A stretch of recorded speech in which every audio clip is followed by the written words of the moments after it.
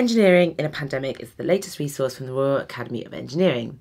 This video guide is for teachers, but also parents, carers and guardians. And we've also got another guide that's for students to hopefully support them working through these challenges and activities.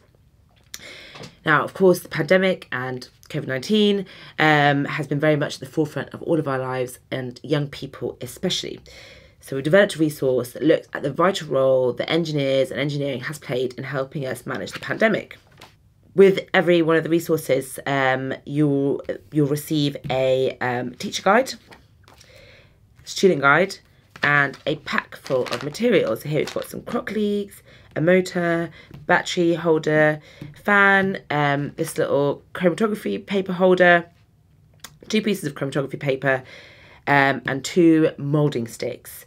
Now, in order to receive all of this material, you need to be part of the Connecting STEM Teachers Network. We've got teacher coordinators who lead each of the networks based all across the country.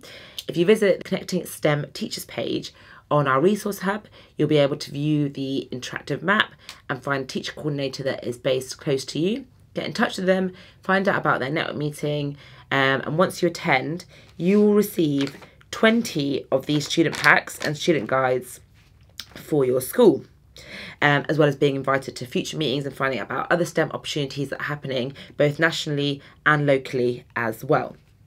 Regardless of whether you attend a network meeting or whether you have the physical pack, this resource, the teacher guides, student guides, all the support sheets are available on our resource hub for free for anyone to download for free. And all the challenges in this booklet can be carried out with materials that you can find either around the house and definitely at school as well as all being available on Mindsets online.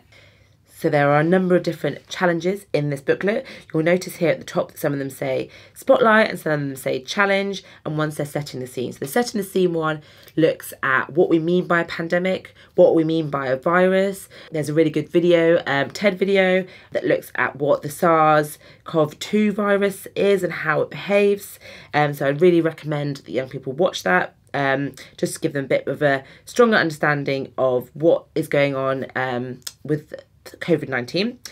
Now, these challenges do not need to be carried out in sequence, so they could do challenge 3 and then go on challenge 1 and go on challenge 5, just whichever takes their interest. And the spotlight is just to give them a bit of background information about areas that they might be interested in to do with COVID-19 and the pandemic in general. The activities and the challenges in this booklet bridge across several subjects, and we've provided some curriculum links, but this is very much just a guide, as well as the age group being given as a guide as well, and activities can be either extended or broken down depending on the group that you're working with or the subject that you're teaching. Those of you that have seen our resources before will be familiar with the engineering habits of mind. However, those of you that have not, please do have a look at our video about this or read the Thinking Like an Engineer report. Now, in the student guide, they'll see these as the engineering habits, and we signpost them to the engineering habits quiz, which can be found on the resource hub. Now, the engineering habits quiz gives them 30 student statements that all link to the different engineering habits, such as working successfully in a group, using ideas from one subject in another, making a plan before I start my work. They rate themselves on those different student statements, and in the end it gives them their engineering habits mapped out on this spider diagram. So that leads me nicely onto the STEM badges. So we want to reward learners for their commitment to STEM, and we're doing this through these digital STEM badges. There are 3 different STEM badges that they can collect for this resource. One once they've completed 2 challenges, one once they've completed 4 challenges, and one once they've completed 7 challenges. So these digital badges will have code embedded within them, so they can use them as part of college applications, for example, attach them to their different profiles, and anyone who looks at them will be able to see that it's something that's been accredited by and awarded to them from the Royal Academy of Engineering. The STEM badge tracker is a way for us to bring in the engineering habits, linking them to the different activities. Now, this is just a record sheet for students to mark out which engineering habits they've used for different challenges, and perhaps come and show it to you at the end of their work, so that as part of their evidence to you that they have been engaging with the different challenges, and then you can apply for a STEM badge for them. Applying for STEM badges is super easy.